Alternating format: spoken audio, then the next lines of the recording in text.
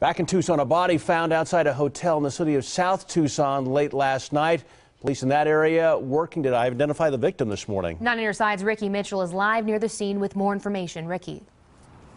Good morning, Liz and Greg. Yeah, I'm actually standing across the street from the motel. The South Tucson police say the man was actually found in the dirt lot that sits just north of the motel here on 6th Avenue. Now, South Tucson police had the whole area taped off last night while detectives investigated. And here's what they can tell us about what happened. They say a 911 call came in at about 11:15 last night, and when officers arrived, they found the man dead. How he died is still unknown, but police officers on scene said it could have been a gunshot wound. Officers have not identified the man, but say he was a young adult.